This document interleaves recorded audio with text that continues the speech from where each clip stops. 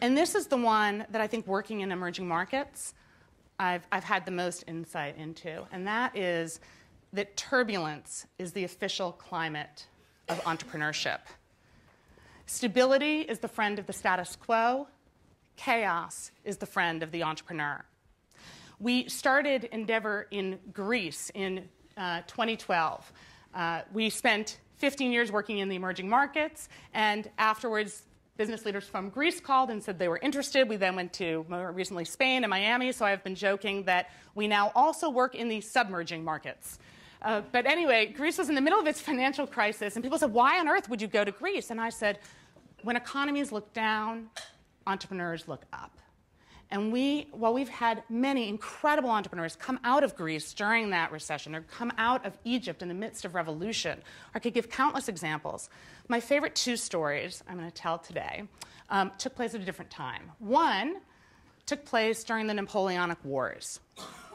The Russians were invading France and looting and pillaging everything they came across, including the vineyard of Barbe Nicole Ponsardin. So Barbe Nicole was the 40-year-old widow of Veuve Clicquot and had inherited a small winery.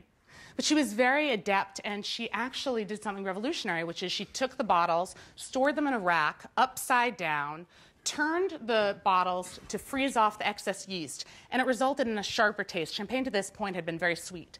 And her 1811 vintage is considered the first modern champagne. She was widow, in French is veuve, so she's known as Veuve Clicquot.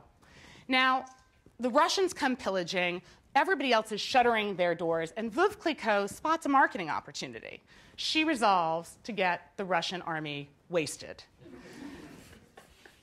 Now they drink, tomorrow they will pay, she said.